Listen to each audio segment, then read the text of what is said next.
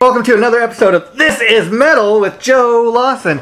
Well, Joe, today we're going to do an episode on... I've been wanting to do an episode on Megadeth for a while, and they've been in the news lately, so I thought this was a real great reason to do an episode. So we're going to get on that, but we're going to talk about the whole history of the band. So, as you know, Megadeth is an American heavy metal band formed by ex-Metallica guitarist Dave Mustaine after he was fired by Metallica. And for many years, he had like a rivalry with the guys in Metallica as far as, you know, when he formed Megadeth, his main intent was that he wanted his band to be bigger and better. And I don't know if we can say he was, that Megadeth was ever bigger than Megadeth, but they were, I mean, as big as Metallica, but they got to be just as big. I mean, so much that they are they're what is considered the big four bands, if you know what I mean. Yeah, absolutely. Definitely one of the more successful, well-known thrash bands, thrash metal bands to ever emerge. Oh yeah. And you know, it's funny because Dave Mustaine was fired, and you know, this was before Metallica even put out Kill 'Em All. So Metallica was just an up and comer too. I mean, they were nobody essentially at that time, and this was in the early '80s, and neither one of these bands really had established themselves as a major name yet. Yeah. In any format. And I think it's interesting that, you know, Dave Mustaine just, you know, if he had such a drinking problem, which I'm not saying he didn't. Yeah. But he was able to carry on. He picked up, he put a new band together, and bam! I mean, it was just, you know, it wasn't that bad. When you read the history on this and look it up, it's almost like it happened in a day. You know? And like, you know, he just went out and he's like, okay, fuck you guys. I'm going to put my own band together. And that's exactly what he did. In fact, you know, to get a little deeper into that before we really get talking about Megadeth, you make a couple good points there. I mean, now, a lot of people may not even be aware of this, but if you go back to Kill 'Em All, the very first album, Dave Mustaine actually, although he does not play a lick on that album, he has some songwriting credits on there if you check the... Yeah, he wrote a lot of the riffs on that record. And on the bus trip back to Los Angeles after he got kicked out of the band, he found a pamphlet on the floor by California Senator Alan Cranston that read, "The arsenal of Megadeth can't be rid no matter what the peace treaties come to." Wow. So the term Megadeth stuck with Mustaine after seeing that, and he changed the name to the current Megadeth, Megadeth as we know it. Yeah. And according to Dave Mustaine, that represented the annihilation of power. I thought that was kind of interesting. That's how he came up with the name Megadeth. And how ironic is it that, you know, this is very early in Metallica's career that he's let go from a band before they even had their debut album out. But how interesting 1983. How interesting that he's let go by Metallica because he's such a heavy alcoholic, and years later, James Hetfield will go on to become just as bad of an alcoholic. Right, exactly. Yeah, funny how that circle happened. Yeah. But nonetheless, before that, Dave tried to put Megadeth together in the initial beginnings of it, and he formed a band called Fallen Angels. Okay. And they later changed the name to Megadeth.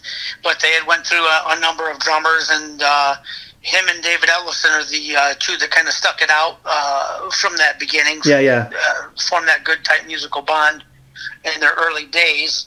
And then they went on to finally finding a drummer, Lee Rausch. Lee Rausch was able to incorporate time signature changes and play some of the stuff that they were wanting to do, because obviously the Megadeth music is not, you know, 4/4, you know, 4 beats per measure. It's not pretty simple and straight up. It's a lot more technical and requires somebody that can understand that and comprehend and pull that off. And so it was a little difficult for him at first finding a drummer that could do that back in 1983. Yeah, you know, and while you know, people need to remember too, at this time back in 1983, as he's forming Megadeth, I mean. You know, probably Metallica and then Megadeth was probably the closest thing they had to thrash bands back then. I mean, it really was not even called, it was just called metal back then. It was not even considered thrash until some of these other bands would kind of follow what they were doing, you know. And people need to know that originally Mustaine had wanted to hire a singer for Megadeth, but after a long search for singers, he felt that no one else could really perform, his songs that he was writing, as he had kind of envisioned the songs and, kind of heard them in his head. Now, as a singer, Joe, can you kind of, could you imagine writing all the songs for your band and, just, being the guitar player if you were able to do that and having somebody else kind of sing your songs and maybe them coming out differently than the way you wrote them?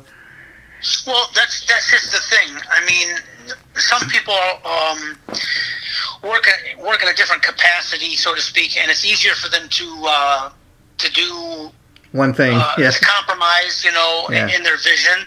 And some people have, a creative vision and a goal, and they hear something in, a style, a certain direction, and a certain tone, and things like that, and they get fixated on it sometimes.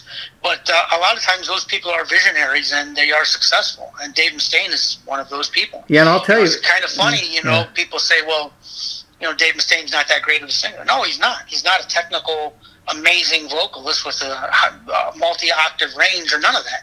But what Dave Mustaine is very unique.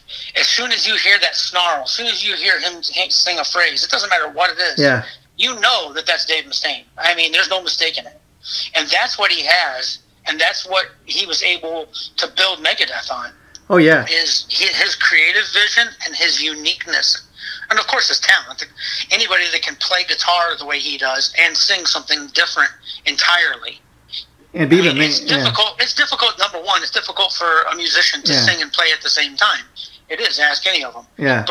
But to be able to play something very technical the way Dave Mustaine does, and then sing a vocal phrase that's different than what you're playing at the same time, not many people can do that. Yeah, I've talked to a lot of guys over the years who I've interviewed, and they've told me exactly that. And see, with being a guitar player, first of all, you got to remember, play all the notes exactly as is, and at the same time, when we're talking about a guy like Dave Mustaine, besides being just the guitar player, he's a front man. He's got to talk to the audience. He's got to rap with them. He's got to introduce the songs. He's got to look at the audience. He's responsible for everything. He's, no matter how you slice it, as great as the rest of the band is, he's the front man. He's a lead singer, so everybody's looking at him, in the audience.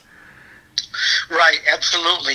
Well, they went on in 1984 to record a 3-song demo tape called The Last Rites. And that featured Last Rites, Love to Death, same song, Skull Beneath the Skin, and Mechanics. So, and all of those were later added onto their full-length release. But I think it's neat interesting to find out that Kerry King of Slayer filled in on guitar for some of their shows in the San Francisco area. Oh, wow. When they were first playing. I thought that was pretty neat. Interesting. And then Kerry King went back to Slayer, and Megadeth replaced Rausch with a jazz fusion drummer named Gar Samuelson. Oh, yeah, very interesting cat. That's when he came into the band, along with New Yorker's guitarist Chris Poland. And Chris Poland,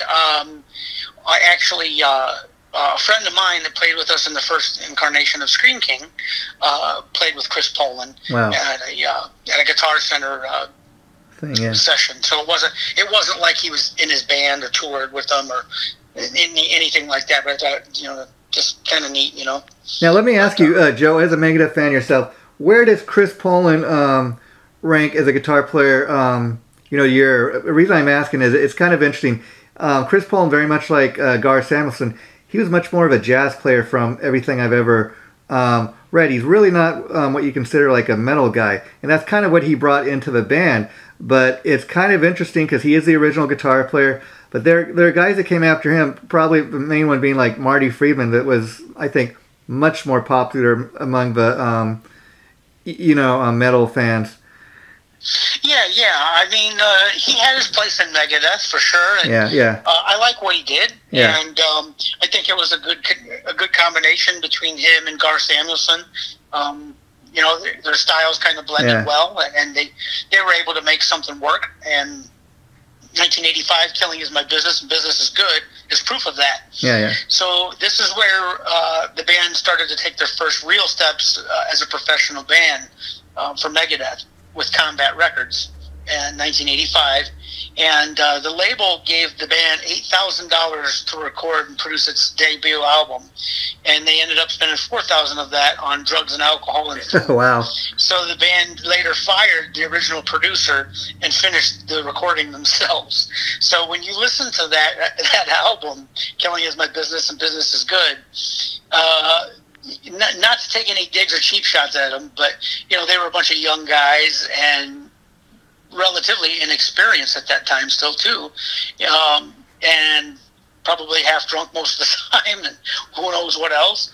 Oh, yeah. And they finished this album, and they were still able to put it out. But you can tell, because you can listen to it, and it doesn't, for production value, it doesn't hold up to the other albums. Oh yeah, it would be interesting to see those guys go back and re-record that. I think is what I'm getting at. I hate to say it, Joe, but some of our favorite bands, I mean, you even go back to like bands like Aerosmith, Sabbath, Motley Crue. Some of my favorite music, these guys were stoned out of their minds, and yet made for beautiful music. I mean, I hate to promote that. Yeah. Some way they producers found a way to work with them and make it work. Yeah, especially a guy like Nikki Sixx. Look at how many hit songs that guy wrote, and half of the time he was stoned on heroin. I mean, I've heard him talk about if people knew what the business side of these bands, these producers, these studio engineers, these managers, and the shit that some of these people put up with and had to go through to get some of these crazy talented musicians to pull off the performances that was needed for a professional release, you wouldn't believe it. Oh yeah, I mean yeah. There's horror stories that a lot of the stuff they don't get out, and they don't want it to get out, because it would hurt the reputation of the artist and blah blah blah. Yeah, I hear you. People to think these people are gods and keep buying the records. Yeah, so, I hear you. And but for a debut album, that wasn't a bad kind of no, it wasn't introduction for people to check out Megadeth for the first time. But I mean, I really got to say, like, as we were talking, getting ready to do a show tonight online, probably the one album that's, I got to say, really introduced me, like a lot of people, to Megadeth was Peace Sells, the next album we're going to get into. And so I put that in kind of my top 3 Megadeth albums, which I would say Peace Sells, just because that's the first album where I really got exposed to Megadeth. And then probably would be Countdown to Extinction, and then probably at number 3 would be Rust in Peace. But, anything by Megadeth I think is really, really great, but those are kind of albums that stand out. Oh, absolutely. That's a classic, and definitely one of my favorites, too. Just great stuff, and killer album. Again, 86, 87, $25,000 budget on Combat Records. Yeah. And this would be, I think, their last on Combat Records, or one of their last, and that's when they ended up starting to work with Capitol Records. Of all places, the very record company that the Beatles were on. I mean, they weren't, and I do bring that up because they weren't really known for signing a lot of metal acts at the time. Capitol. Right. Yeah. Right. Yeah, and so kind of interesting, Joe. And Megadeth, getting back to like Peace Sells, you got to really consider that was only the band's second album. They've just signed with Capitol, so they're with like the first major label kind of album, and they got a lot more exposure, a lot more money. Not is he just now the ex-Metallica guitarist, but I mean, at this point, Dave Mustaine's starting to get a little more popularity. He's the front man. He's getting out, and we have MTV at this point. And I remember with this album, I mean, because Dave was getting really political. Like, he was really kind of ahead of his time before it was fashionable for all these people to become woke and go out and give their political. And what I respect about Dave is he gave his political view, but he never really got woke like a lot of these people. And he was kind of ahead of his time. Like, he'd go and give his views, or he's more one of these guys. Vote however you were going to vote, but and that he's helped start that whole rock the vote thing. So you got to give the guy credit. He was really he was proactive with the political movement and things like that, and not just lyrically, but right.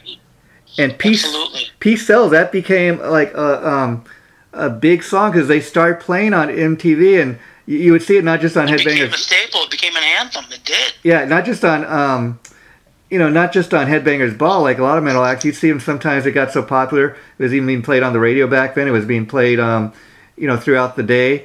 And even it became so popular, just the music, that they used that for several years for the theme for MTV News. Yeah. Kurt Loder, this is the news. Yeah. Absolutely. Yeah. So Pete Sells, Megadeth, ventured out on tour with Alice Cooper when he was on his Constrictor tour. Yeah, oh yeah. So I think that was the beginning. We talked about this a little bit before with the Alice Cooper episode, that the relationship between Dave and Alice Cooper. So, and on this tour, they ended up having problems with Chris Poland and Samuelson for their drug and alcohol abuse. Yeah. And ended up parting ways. Now let me, those guys. Before we move on, let me tell you another interesting thing I learned about that today, Joe, and prepping for the show. Not only was Gar Samuelson let go because of his drug addiction, but he'd actually got caught selling off some of the band's equipment to try to use the funds from that to get drug money, if you can believe that. He's lucky they didn't. Yeah.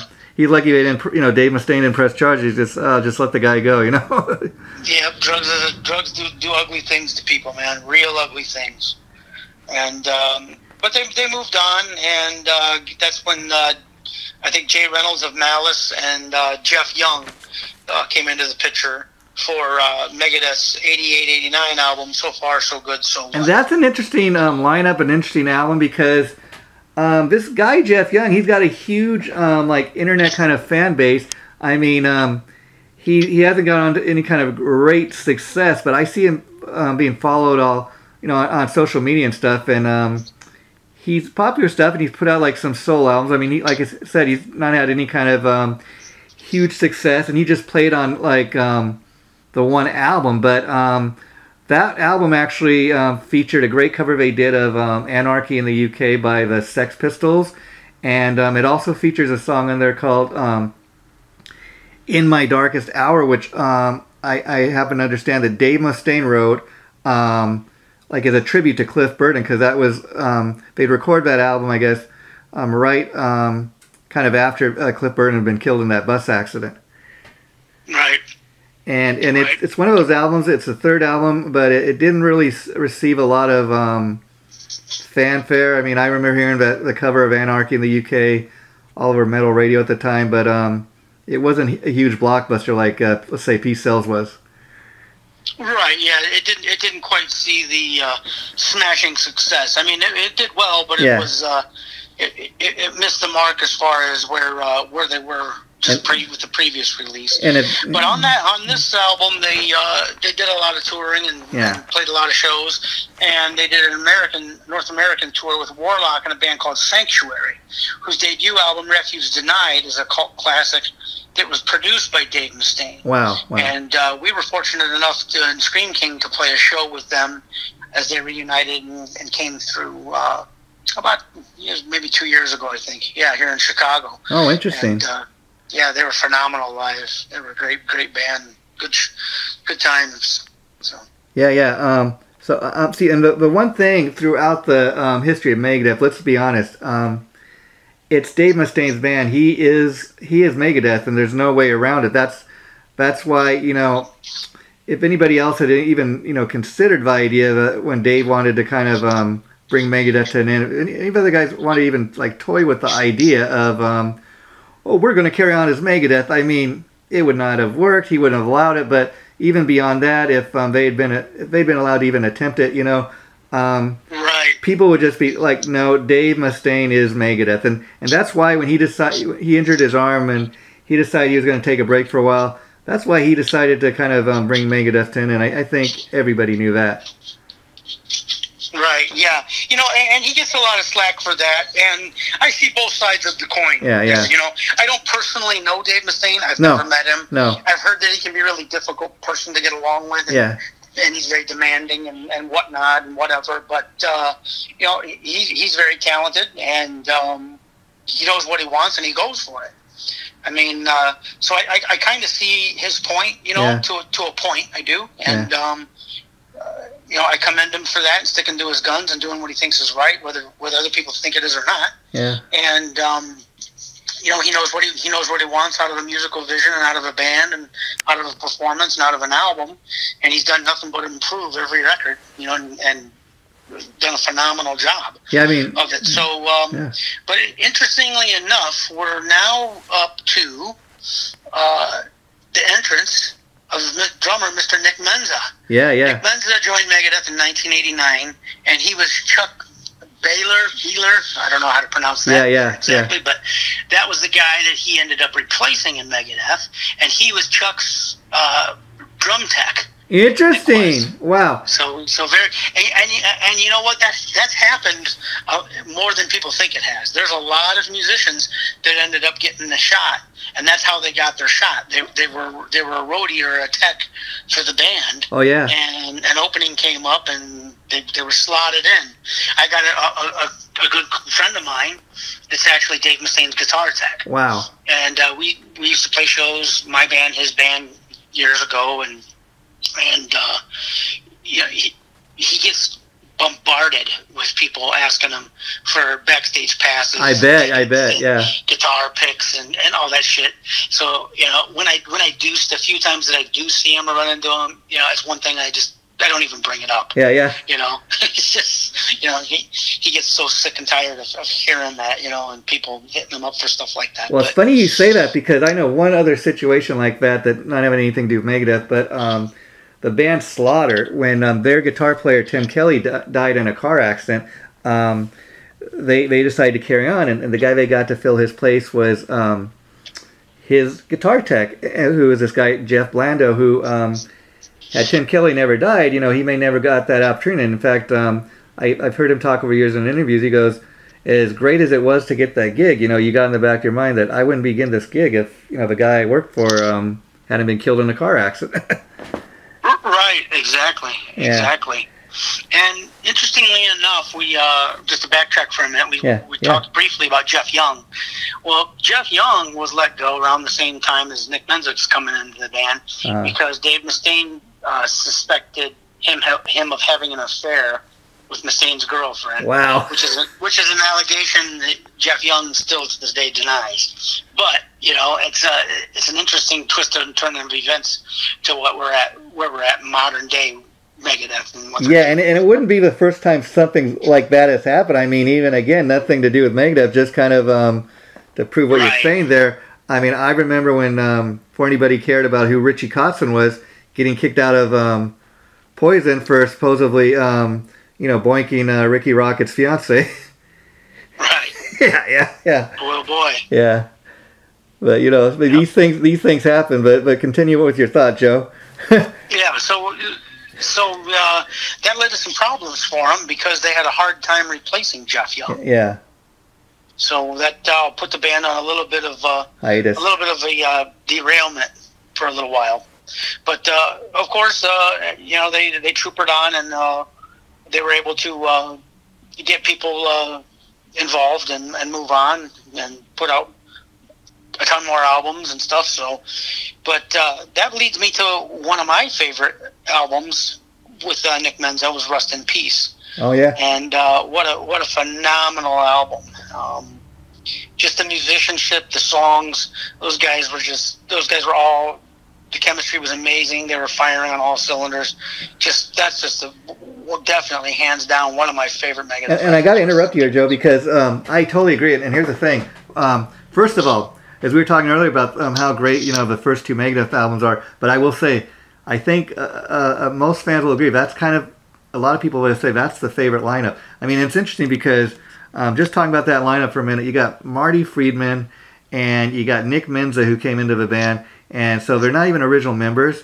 A few people knew before Megadeth, kind of, if you're a real metal diehard fan, you knew a little bit some about who Marty Friedman was, but like Nick Menza was a total unknown. And he would be the drummer featured on most Megadeth albums, up until the time he left. And in fact, I dare say that, in fairness to Gar Samuelson, he only played on 2 Megadeth albums. I dare say that Nick Menza would kind of go on to become even more popular than the original drummer, which is really saying something.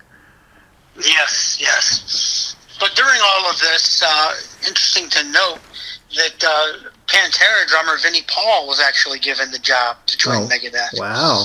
And he turned it down because Dave Mustaine refused his request to also let his brother Dimebag in the band. Wow. So who knows where that would have went? Yeah, you know what I mean? I mean, wow. And just think about that, Joe, for a minute. That's something I never know. But just, okay, so if Dave Mustaine had agreed to that, I mean, first of all, metal history in general would be quite different. I mean, we might not have had Pantera go on to have the success they had. They might have been just part of metal history because they were part of Megadeth, you know, and think how different those records would have been. But, man, that's something to think about. Yeah, very interesting, isn't it? Yeah, wow. Yep, and so they went on to offer Chris Olivia the job, but he didn't want to leave Sabotage. Which makes sense because it was kind of his baby with his brother, you know? Right, and then Jeff Loomis, who would later go on to become the guitarist, the phenomenal guitarist in Nevermore, and now Arch Enemy, also auditioned. But Dave Mustaine said he was too young because he was only 18 at the time. Wow. And then that led up to Marty Friedman coming into the band. Yeah, and you know, it's interesting because, you know, people can say what they want about Dave Mustaine, but I mean, I think you got to try to, even as a fan, see things from his perspective, especially after the way he was kicked out of, you know, Metallica. He's got to be thinking, okay, once he starts having a little bit of success with, you know, Megadeth, he's got to kind of be thinking, you know, this is my baby. I'm the main guy. I gotta keep this going, and I'm gonna do whatever it takes to, you know, to make this work, to make this thing, you know, to go as long as I possibly can. And so I definitely see things, you know, I think through Dave Mustaine's eyes, because I mean he's really the one guy.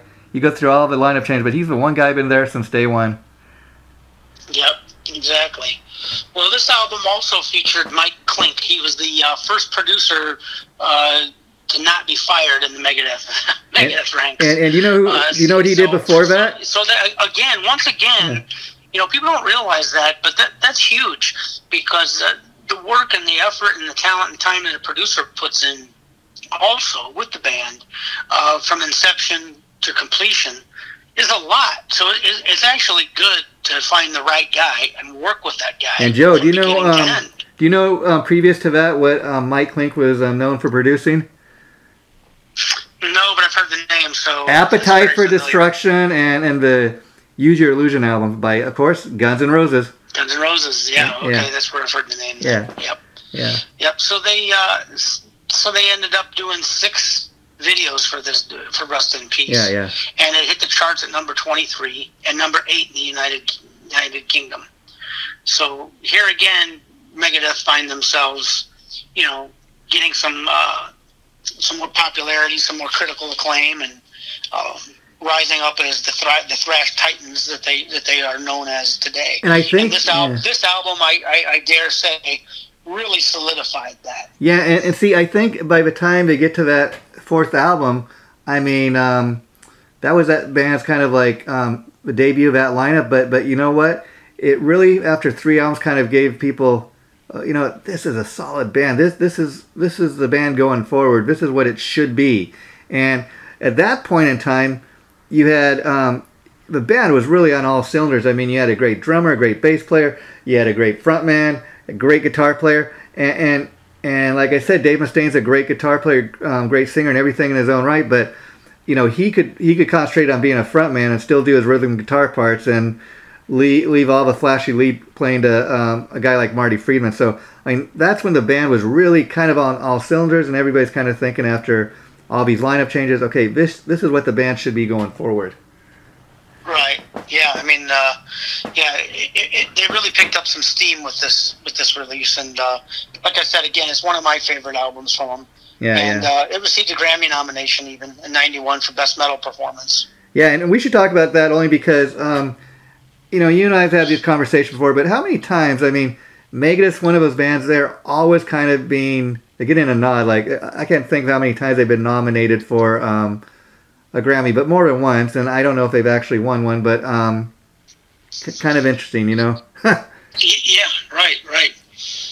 And so this album went on to really, I think, solidify them and give them what they needed. Give them kind of their metal cred, so to speak. That push, yeah. To put them, to separate them as one of the premier thrash metal bands out there. And, they were touring with Slayer and Testament, Suicidal Tendencies, Judas Priest Painkiller tour. I mean, they got on all the goods, all the right bills. And I think which is important as well. Yeah. They got on the right tours, I think. And I think too, Megadeth at that point, with Rust in Peace, the debut album by that lineup. I mean, that was the right place for Megadeth, and I don't think while they were going through this that maybe Dave Mustaine or any of the guys in the band even kind of really realized that, but that's where Megadeth really started getting on MTV. And I mean, I remember when they world premiered Hangar 18 video, seeing it, for the very first time. I thought, yeah, now this is a band I can really kind of get into. I mean, this is really something special, and I don't think that Dave Mustaine or the guys at Megadeth at that point, or even at their record company, were really thinking, oh wow, we're on MTV. Maybe they were, but it was kind of something that just happened, kind of organically, natural. There was no kind of plan. Okay, we're going to go into the studio and we're gonna write a hit single. That's just kind of what came out. Right. Yeah, absolutely, and that's the way it should be, Yeah. And they're just a phenomenal band. And every album after that, to me, is just been pretty good. They've had a couple clinkers in there that I wasn't a fan of, but they come right back and kicking ass with album after album and putting out, and the production continued to only improve. And that's due also to in part to technology and other things, of course, as well. But they're at a level now where they could just do anything they wanted, probably. Yeah, as long as it says Megadeth on it. And I think they will at this point. And the thing is, I remember when they David Ellefson first came back to the band. We'll get into that later, but before they really decided on solidifying the lineup, there had been rumors and people have been kind of asking, why don't you guys get back the kind of Rust in Peace lineup together?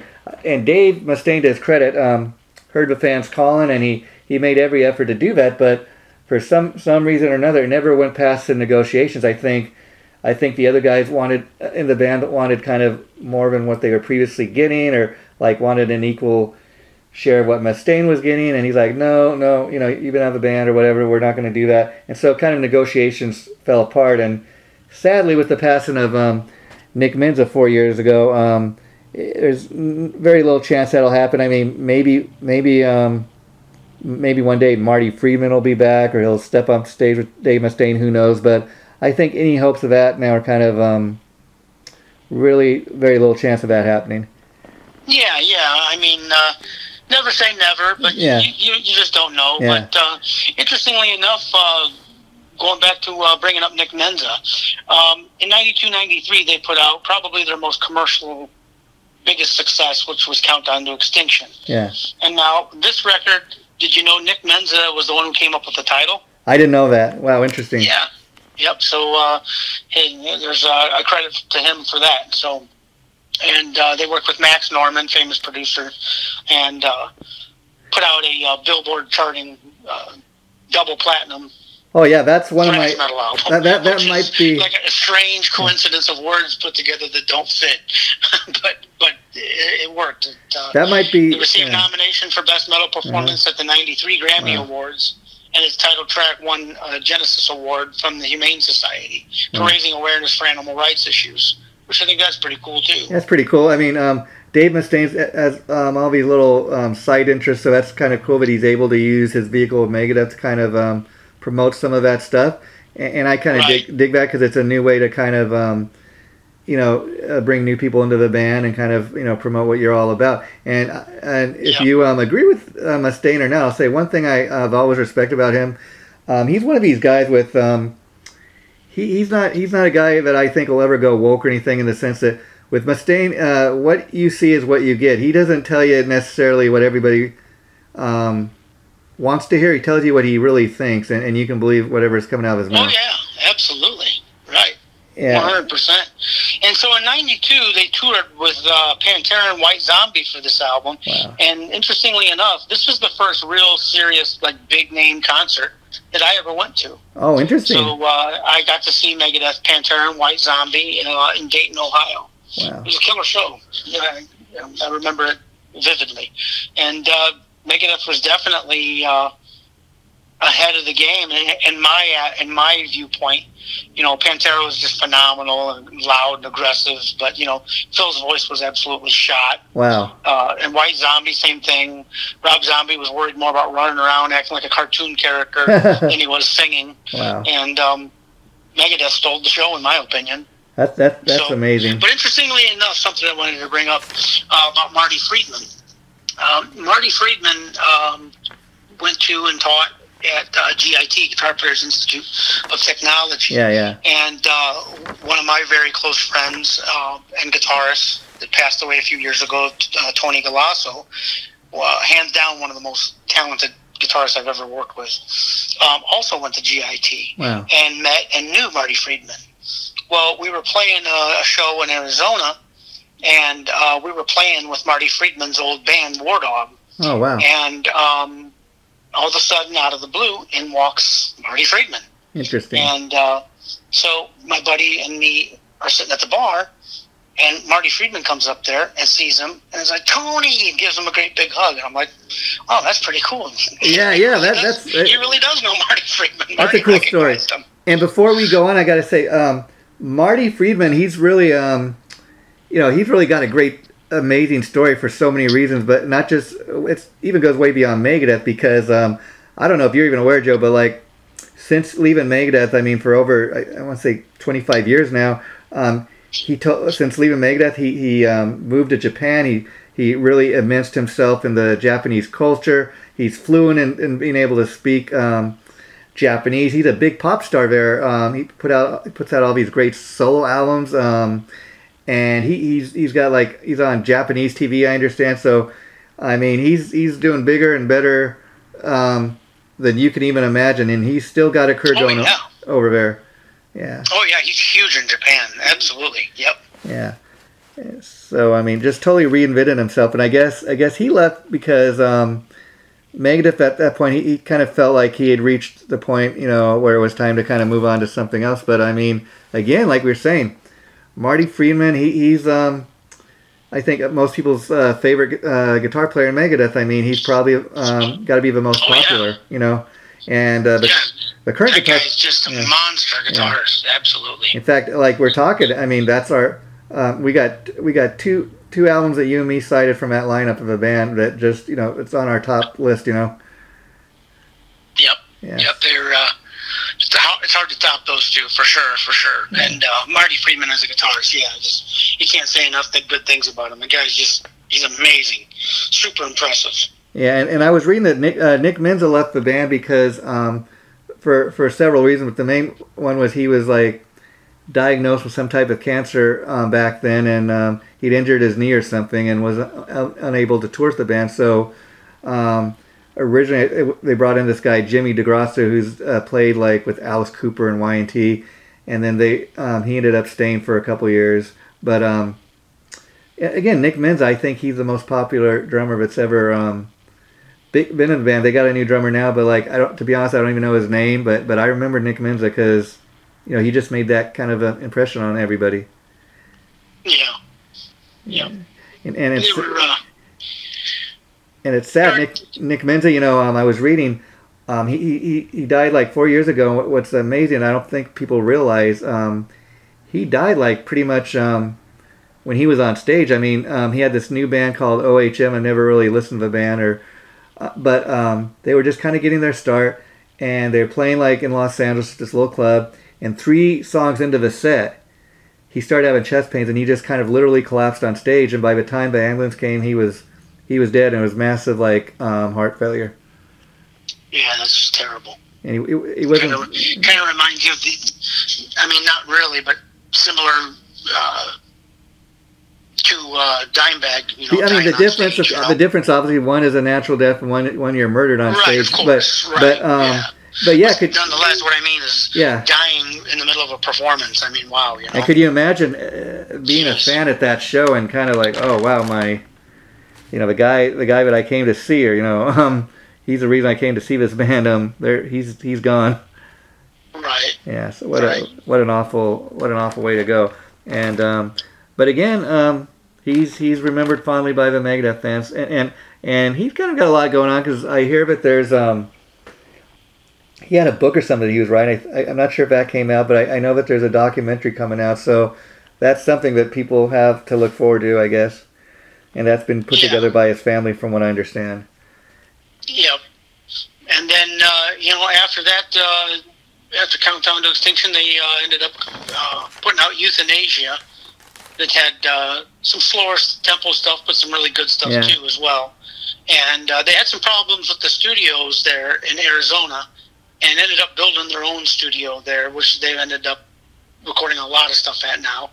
I'm not 100% sure, but I'm sort of confident in saying that probably almost everything since Euthanasia, they've done at least pre-production tracks at this studio called Fat Planet and Hangar 18. Oh, wow. It's a warehouse that they turned into a studio in Arizona.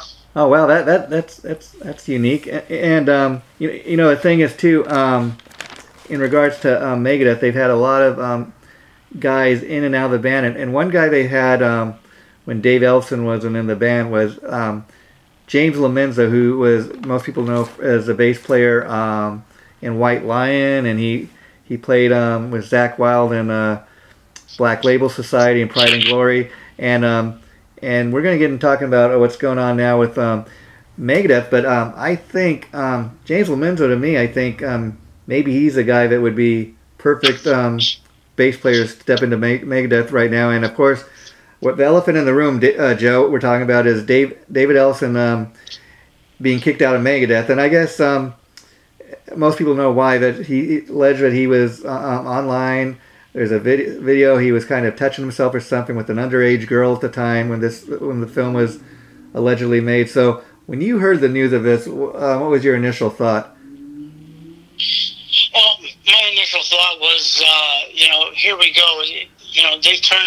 They've managed to turn heavy metal into a mudslinging similar to what you get in politics. Yeah, yeah. And now the only reason I'm going to say this is, now for the most part, in my opinion, which means almost nothing, but in my opinion, this is an issue that should have been dealt with privately between Dave Ellefson, this individual, and his wife, and nobody else. It was nobody else. It's nobody else's business whatsoever. Well, here's if Dave Ellefson is showing up at the job and doing what he's asked, doing what he's supposed to do, and doing his job, and playing the parts, contributing creatively, whatever he's supposed to be doing, and if he's doing that, who cares what he's doing in his personal life? It's nobody's business. Well, I mean, what about Dave Mustaine when he kept falling off the wagon, getting drunk, and doing embarrassing, saying ridiculous, fucked up shit to people, and all the stuff that guy's been through, or some of the other guys like Gar Samuelson or Chris Poland, some of the things that how many whoops-a-daisies did they get? It is a heavy metal band. Let's remember that. Yeah, I mean, and how many people, and I'm not saying that this is right. I'm not condoning it. Yeah. But how many times has this happened and nobody gave a shit and nobody even heard about it? Yeah, I mean, nobody even ever said anything about it. So to a point, I kind of think that Dave Ellefson got the shaft. Now I'll go on to say this because Megadeth released a statement on their website. And I think this is the important thing to take from this, more than any of the other stuff combined, okay? Mm-hmm. I'm going to read it note for note right off of Megadeth's website. Great, Joe. Okay? He says, while we do not know every detail of what occurred with an already strained relationship, what has already been revealed now is enough to make working together impossible moving forward. Yeah. Okay, so there's tension in the band without this situation coming up. So what that tells me is that this was their easy way of cutting the cord with Dave Ellefson. Yeah. This was their easy way to just get it over with. So what? Maybe they're not dealing with it. Maybe they're not talking about it. I don't know. Maybe it's little piddly stupid shit. They're not elaborating. They're not telling you. They're just saying with an already strained relationship. Okay, well, how is the relationship strained?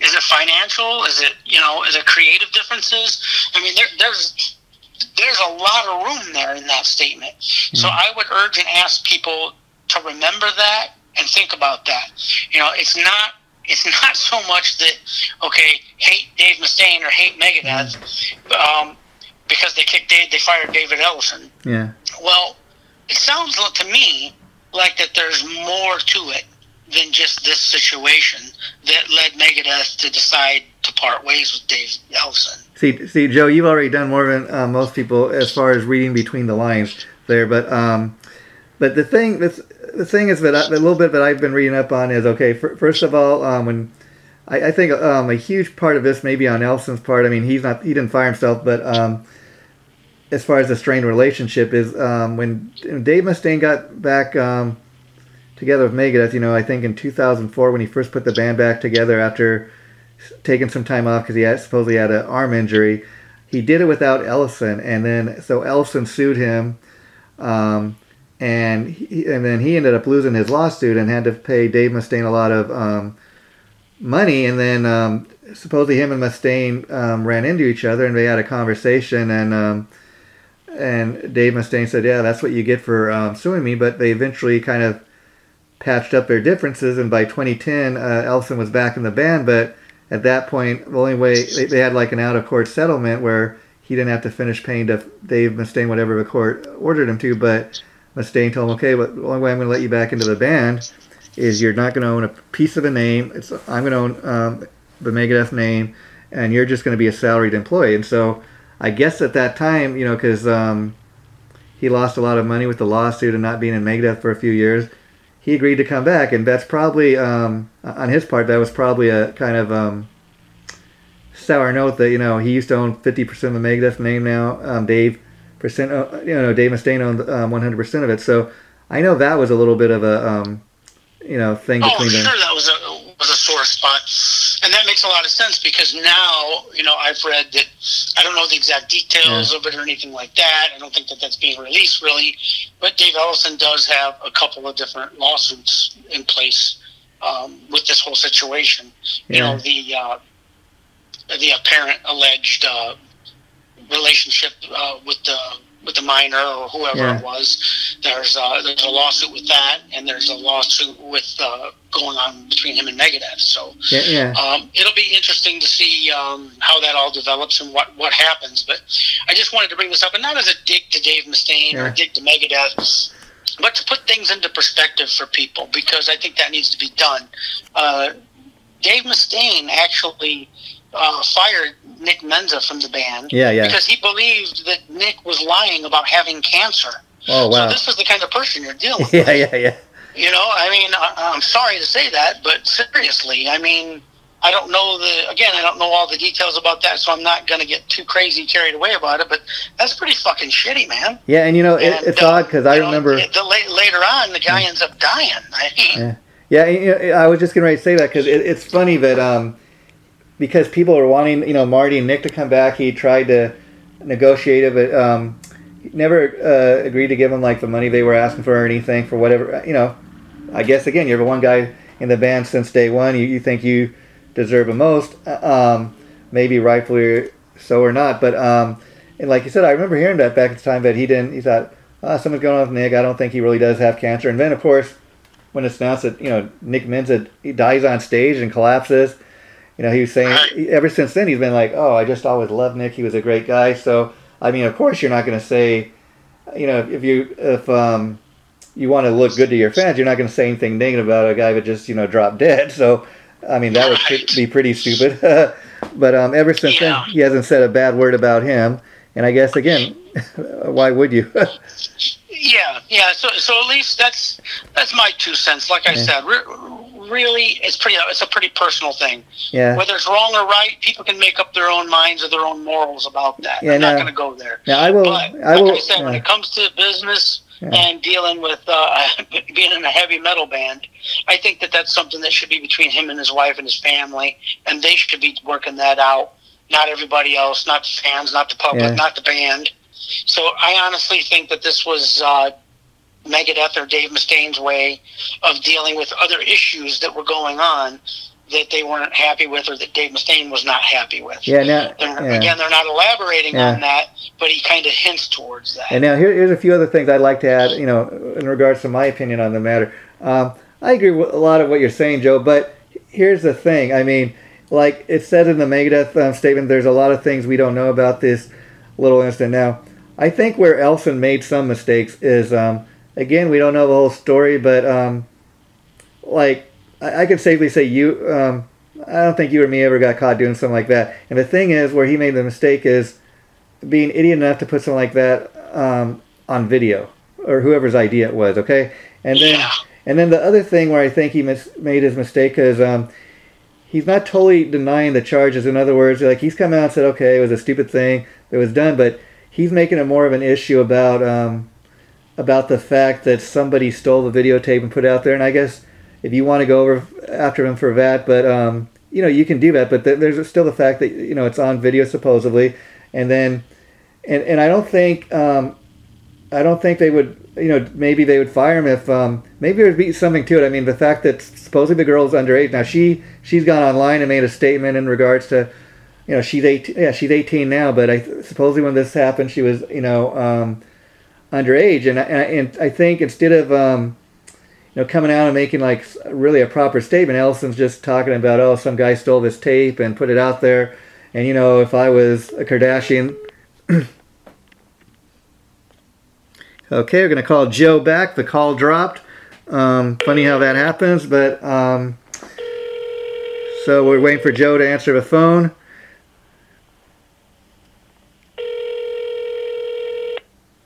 Sorry about that. Yeah. Well, that's all right, Joe.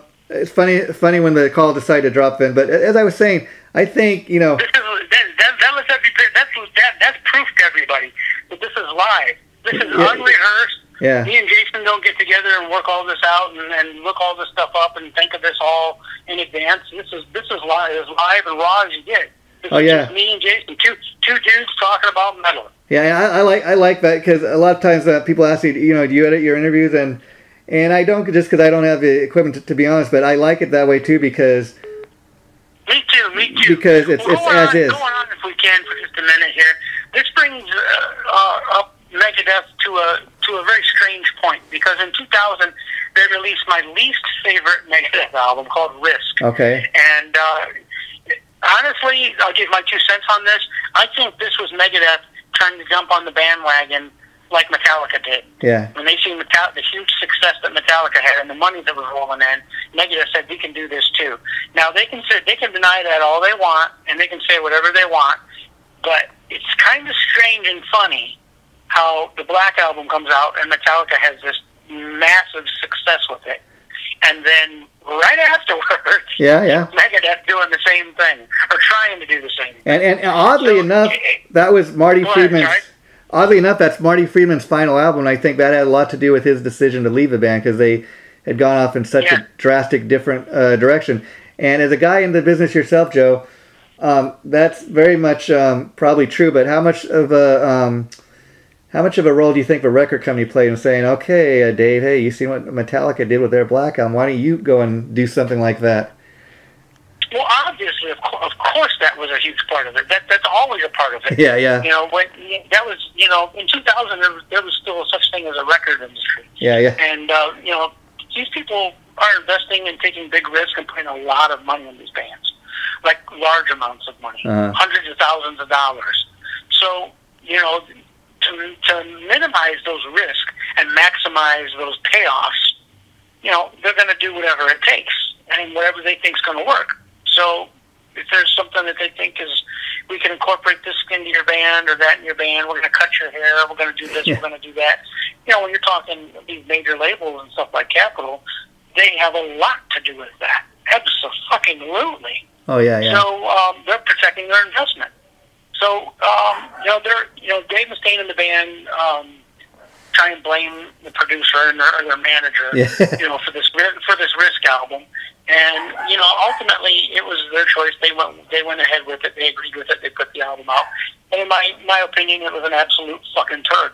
I think it was the one album in their career that really kind of was. And what's interesting, and I don't know how true this is, because I would love to ask Marty Friedman about this. Dave Mustaine said that he told Marty after Risk that we had to go back to our roots and play metal again, and Marty quit. Wow. You know, well, I wonder if that's true to what point, because Marty is still putting out metal albums. He still put out some solo stuff that's metal. I mean, he's done some other stuff too, yeah, but he's still a metal player. Oh yeah, yeah. You know, so I don't know how true that actually was. You know, I would love to get Marty's opinion on that. And as funny as it sounds to say this, I'm willing to bet, because he's such a huge pop star now in Japan. I mean, his career's totally gone off in a different direction, but I dare say as a solo artist and being that huge just in Japan, probably makes a lot more money even than he was as a sideman in Megadeth. I mean, he gets he gets all the songwriting royalties, everything he's doing now. You know, every time one of his songs gets played on Japanese TV. And Japan is very interesting because even a band like Mr. Big with Billy Sheehan, I mean, they were as big as the Beatles from what I understand in Japan. And even all these years after, the band doesn't play here in the United States that much, but from what I understand, typically they'll play like 4 or 5 shows a year in Japan, and they'll just make bank, and then the other guys can go do their other projects. But it really is totally amazing that I'm sure he makes a lot more money even than he was in Megadeth, if you can believe that. Probably so. Yeah. And it's interesting, you just asked the question, how much of a role do you think the label had, in shaping the band's direction and stuff? Well, after the Risk album and tour, Megadeth parted ways with Capitol Records in July of 2000. And according to Dave Mustaine, it was due to ongoing tension with Capitol's management. So who's to blame, so really? Right there tells you that's a big part of it. Obviously, that was a huge part of it.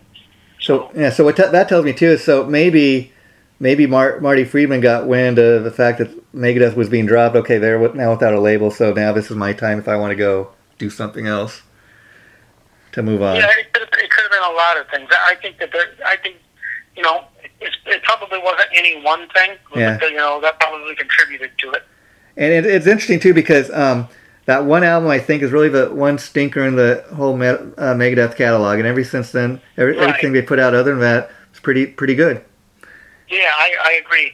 That was their one misguided effort attempt, or their detour.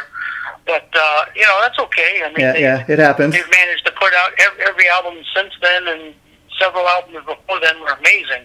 And that's what we should focus on. That's what we should look at, and that's what I recommend people listen to and give a chance to. And there's a lot of good Megadeth stuff. And say what you will about Dave Mustaine, but I think that proves not only what a great leader and frontman he is, but how very focused he is. I mean, he's one of these guys that he's got a vision, and that's the one time, with that one Risk album that he kind of, went off a little bit, but ever since then he's been right on track, and so you can't really deny with how successful he's been, at that, and Megadeth continues to carry on, so he's doing something right. I mean, at this point as we're talking here, doing this, Megadeth's had a 38-year career. I was reading that today, and I want to go back just for a minute, Joe, because as we were talking, the call dropped, and what I was saying was, getting back to David Ellefson's exit from Megadeth, I think he could have handled things on his part a little differently. I was reading something where he said,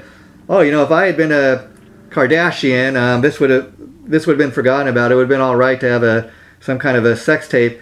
And I think what he would have been better off to is kind of saying, "Okay, had this situation. I'm sorry. This is what happened." But then the other thing is, I don't know if you've read his book or that, but outside of Megadeth for several years, he's also he's a pastor. He's a minister. So you got that angle as well. That people say, "Oh, wait a minute, you're in this band Megadeth. You claim you're a pastor, and again, we all fall, like you say, Joe. But so I think we have that angle as well. And the fact that supposedly when this took place, I think this is my main issue, is the girl was supposedly underage, and it doesn't matter if she's 18 now, And so I think there's certain things about the case we don't know, and the fact that he's got a lawsuit against the guy who supposedly leaked it, I don't know. That'd be interesting to see how that turns out. Yeah, absolutely. Yeah, you hit the nail on the head there, and the big thing is there is a lot that we don't know. Yeah. There is a lot of misleading information out there, and information that there's gaps in the whole thing that people don't know. Maybe we won't know. But like I said, it's there's a couple different ways of looking at it, and don't penalize the band, and check out their new release when it comes out, and I'm sure it'll be amazing. And Dave Ellefson will be just fine. He'll get on his feet. He'll do something else, and he always has, and he always will. And maybe nobody's perfect, and hopefully he learns from this and he comes out the other side of it a better man, and learns from his mistakes. And maybe if he does something else, maybe it'll be as big as Megadeth. Maybe it won't. Probably not. But let's wait and see, and then we can judge for ourselves. But the other thing with all this that kind of got me wondering is, okay, from what I've heard, the new Megadeth album is supposedly going to come out this year. Really near, they've got pretty much most of the recording done now. I'm curious, do you think Dave Mustaine would go to the point of saying, okay, we don't want David Ellefson anywhere around this album, so we're going to have all the bass parts re-recorded by somebody else, or do you think they'll leave it as is? Boy,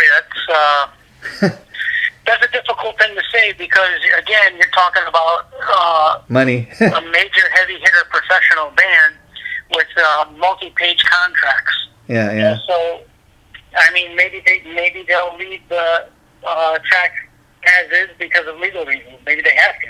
I mean, I don't know. I'm just saying that could be anybody's guess. Maybe if it's up to Dave Mustaine, maybe he'll just delete it all and do it and lay the bass tracks himself. I mean, he's a competent musician. He could probably do that. Or he could hire someone else. Because that's kind of what a lot of possibilities there. But another thing I want to bring up about Dave Mustaine is during the early 2000s, he was diagnosed with radial nerve neuropathy damage and couldn't even make a fist with his left hand. He also had a kidney stone removed. And then later on, further down the road, he ended up defeating cancer. So the guy's been through a lot of shit. Yeah. And I think, too, on the religious angle, that supposedly Dave Mustaine is also a born-again Christian. So people have been saying that kind of has a role in this as well. His beliefs on him doing something while he's a married man and all this. So who really knows? But on that angle, if you were to re-record the bass parts, that's what they did. Sharon and Ozzy on some of those early albums that Randy Rhoads played on. They left Randy's playing, but because the drummer and the bass player were suing them, for songwriting royalties, they just said, okay, we're going to bring in like Robert Trujillo and the Faith No More drummer Mike Borden. They're going to re-record all the bass and drum tracks, and I personally as a fan didn't like that, because I'm like, well, I guess that's one way of getting around it, saying, okay, we're going to take off their performing on the album so we don't have to pay them anything. But as a fan, I kind of feel like you're messing kind of with a classic, Yeah, it's hard to say, and maybe Ellefson contributed in some songwriting. Maybe he didn't. Yeah. I don't know. Dave Mustaine is the 100% shareholder of Megadeth. Maybe that's in the contract that anything you contribute belongs to him and belongs to Megadeth, and that's that. And here's an ironclad contract like that. I don't know. And here's a fun part of a conversation to have now. And then I kind of knew this was a rumor from the get-go, but shortly after all this broke, and it broke that Ellefson was kicked out of the band again, people were going online saying Jason Newsted was going to join Megadeth. Now, I knew first of all, probably was BS for a lot of reasons, but mainly because I've been reading stuff that I guess Jason Newsted was at one point asked to come back to Metallica, and he didn't for whatever reason, but he's been saying how he cannot physically play those Metallica songs like he once did up on stage. And so I thought, no, okay, if he's putting out that kind of statement, there's no way he's going to join a band like Megadeth, because their songs are just as aggressive as any of the stuff he did with Metallica. So I kind of knew from day one, but it got so out of control that his Jason Newsted's wife because I guess Jason Newsted's nowhere on social media, but his wife is, and so she put out a statement, listen, he's nowhere on social media, he's not joining Megadeth, we just want to put that out there. That's kind of how out of control this all got in just a few days. Right, yeah. I mean, it's fans being wishful or hopeful, maybe, but that's not going to happen. Yeah, he's got some health issues, health problems, and he's not able to do that. The rigorous physical demands of that are too much on him. So you won't see that. Now, I'll say this much. Maybe somehow, some way, Dave could talk to him and have him come in the studio. Like you said, if he ends up getting rid of Dave Ellefson's bass tracks, maybe they could have Jason Newsted come in and record some stuff. Well, maybe that would be easier for him to actually do. I don't know. Yeah, that would be an interesting. That would be an interesting take. I would even love to see that, because I'll tell you, I think my favorite era of when I first got into Metallica, it was really around Master of Puppets, and of course, sadly, Cliff died on that tour. That's really when I first became a Metallica fan. But after that, I say my favorite era of the band was all the stuff they did with Jason Newsted. I haven't really been a big fan of the Robert Tree era stuff. I mean, I thought their last album was kind of a return to the metal sound, and I that's probably one I like the best of the current lineup. But so I would love to see that. But who are some other guys that you think could fill that vacant bass spot in Megadeth? Well, interestingly enough, you brought up James Lomenzo. Yeah. I think that guy sounded great with him. I mean, I could see that being a reasonable good matchup for him, and at the point where Megadeth's at in their career, I don't think it's going to be an issue or a problem for them to find a really good bass player to tour with. Oh, I don't think I don't think that will be the problem whatsoever. Oh yeah, so, whoever they get is going to be good, and it's kind of almost insignificant.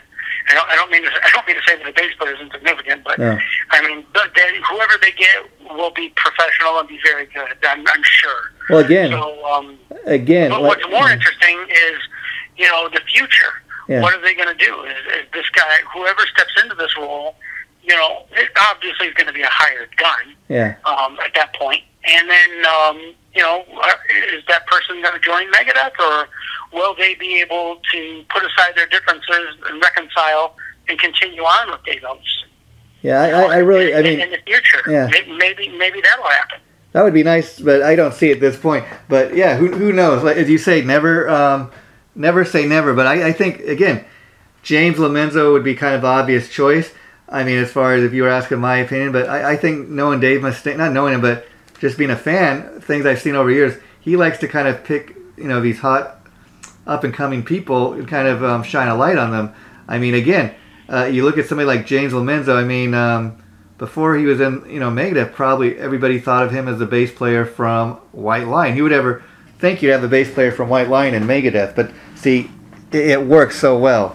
I think he's going to pick somebody like that. I mean, before we wrap this up, I got to ask you, because probably the other guitar player, but I think I like the most in Megadeth, next to Marty Friedman, would be the current guitar player, Kiko Loureiro. I mean, he's, I forget where he's from. He's Brazilian or something, but just super amazing guy. And I think what Dave Mustaine likes about him, besides his obvious talent, is he played on the last album, Dystopia, and he's going to be on the new one. Yeah, he was in a band called Angra, and he's from Brazil. Yeah, phenomenal guitar player. And I think, real quick, interesting story that ties in with Kiko.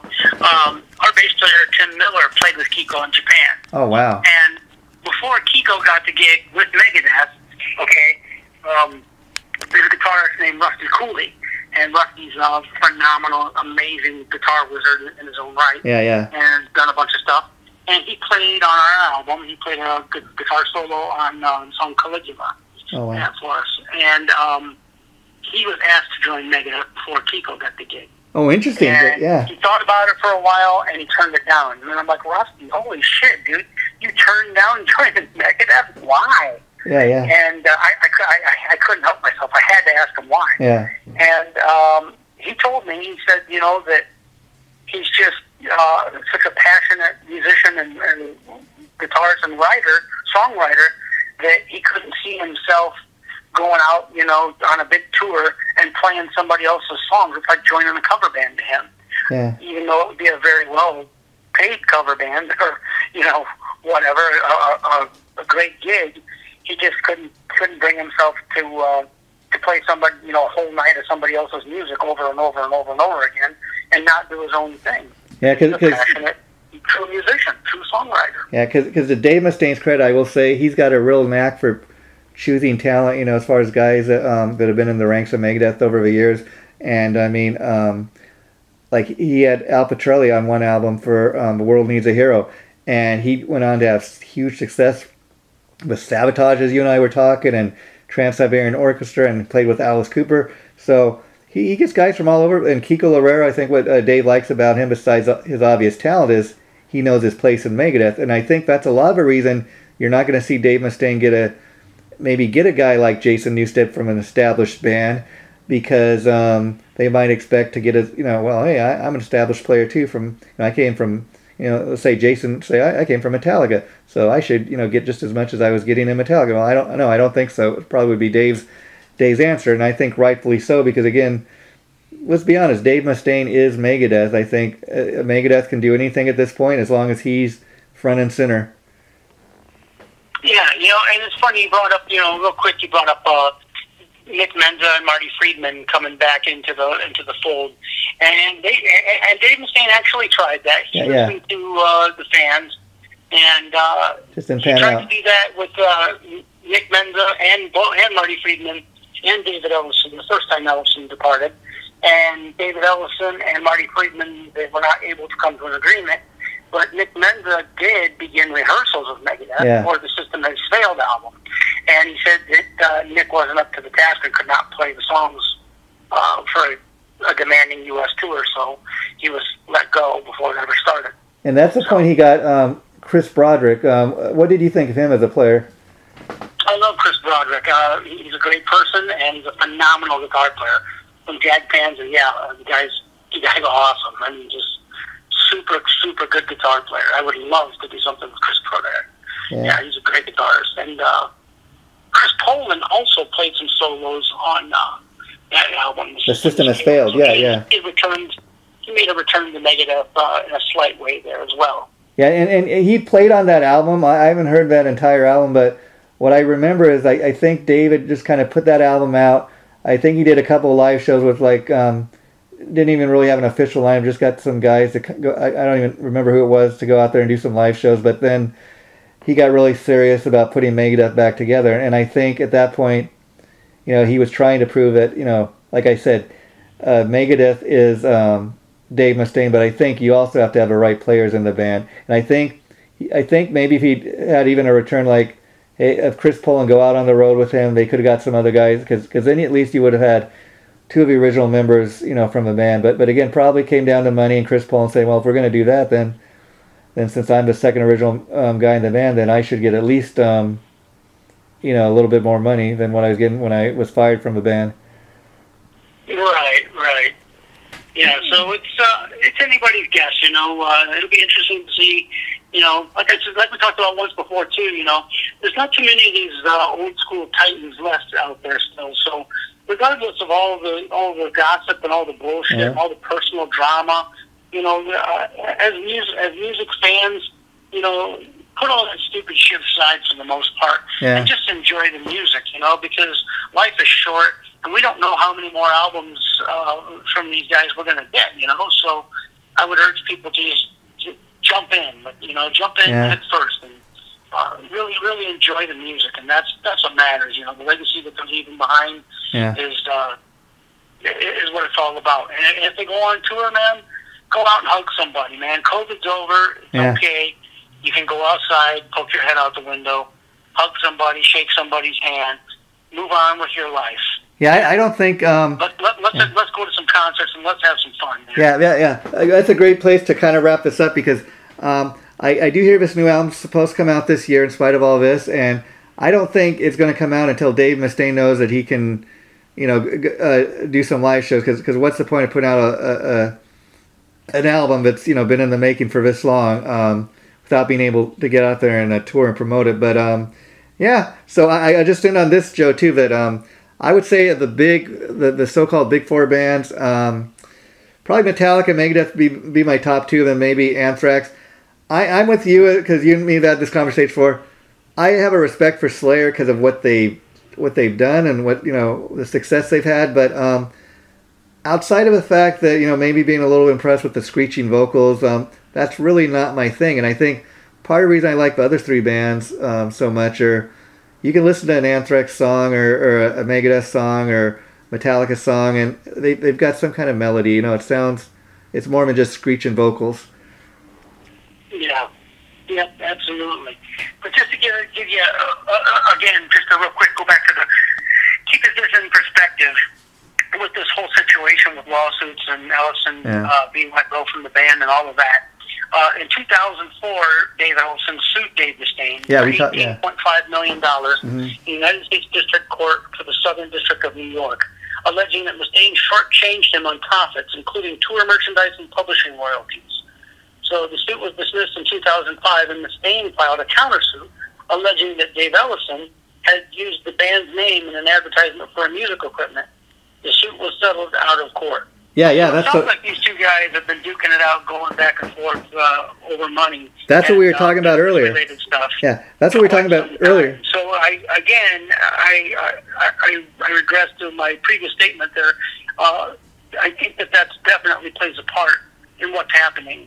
I think it's a lot more than just this alleged affair that took place. So I think there's some things like that going on behind the scenes that they're probably not at liberty to talk about right now because it's in the process of happening, and they both probably lawyered up. Yeah. So there's a lot more to it. There's a lot we really don't know about that hasn't come out yet. And as the stuff develops, you may be surprised at what comes out on either side. Sure. And here's the thing before we wrap it up for tonight, Joe. It kind of just popped in my head. Now, obviously, it's interesting because Megadeth, the two main guys, are both named Dave, and I remember reading interviews and stuff back in the day, and they still even refer to David Ellefson as Dave Jr. And I think that may have been something that Dave Mustaine started in the sense that okay, Megadeth is my band, I'm the front man, I'm the main Dave. And I think it's just a way for fans and people to refer to the two Daves as, and I think that says, just a load, if you know what I mean, is I'm Dave and you're Dave Jr., if you know what I mean. Right. And I think, you got egos working there, but that's what we were talking about earlier when I was saying how Ellefson, sued, that's what you're talking about when Ellefson sued Dave Mustaine, and Mustaine has really never really forgotten about that, and he's told him over years, and he's bringing it up now with this thing going on and saying, well, he sued me before, and he really shouldn't have. He made a mistake, and he was ordered to pay me a lot of money, and I kind of settled with him out of court, and I agreed to let him come back into the band, but he also agreed that he was not going to own a single part of a Megadeth name, and I guess you can cry about that and complain, but you made the deal, so say what you will, and I don't think. Even when they had settled out of court, I don't think Mustaine was trying to trick him or anything. He said, well, this is a deal we're going to make. If you want back in the band, that's what you got to agree to. And he agreed to it.